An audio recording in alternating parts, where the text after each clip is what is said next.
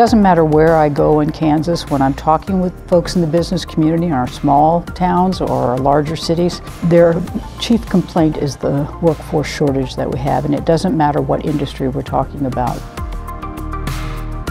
When we look at our correctional system, over 90–95% of those folks are going to be coming back into our Kansas communities. It'd be a whole lot better to use the time that they're in our system to provide an education, get training, get certificates, get licenses, so that when they come out, they're ready to take the jobs that we know are available.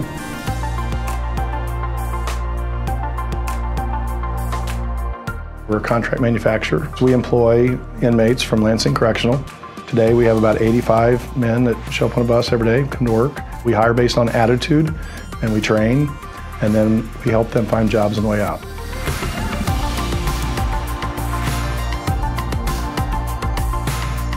I was incarcerated starting in 1991. Started off in the grind shop, and then eventually I started welding here. Zephyr actually helped me get a job in the community once I was paroled, and then Zephyr approached me and said, "Hey, would you be interested in coming back?" And I said, "Sure." I came back as a supervisor then. Do you have any training in this before you started here? Right, but they do a lot of on-the-job training and pick it up pretty quick. They're real good at helping us out. It opens up a lot of opportunity for jobs. They do a lot of training, like you said, solder training, crimping training. We take classes here, and that way we get certified. We can carry out the employees and say, well, we're solder certified. I'm the governor for all Kansans, no matter where they live. If we don't provide rehabilitative services, workforce training services while these folks are in our system, then they're going to get out. And we know that the rate of recidivism for people who don't have access to a job, housing, and other community supports will be going right back into our prison. Well, it meant a lot to me that the governor came. Sometimes it's easy to think that there's not a lot of people that care about people that are coming out of prison. So for me, it showed that she's willing to listen, and she knows that we're the ones that are kind of closest to the issue.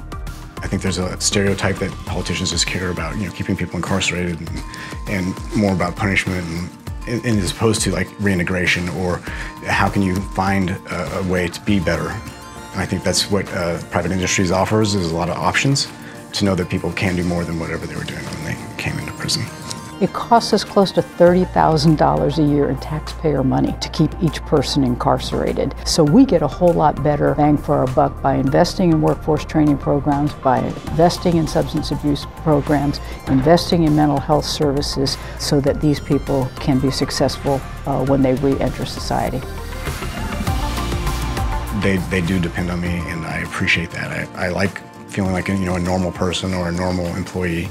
Lets me know that I do kind of belong, that I do have a place maybe in society.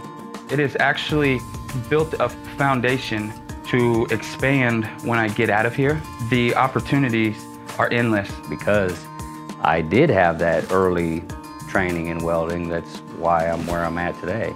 It's nice to be able to become the citizens that the outside citizens right now want to live with, want to be neighbors with.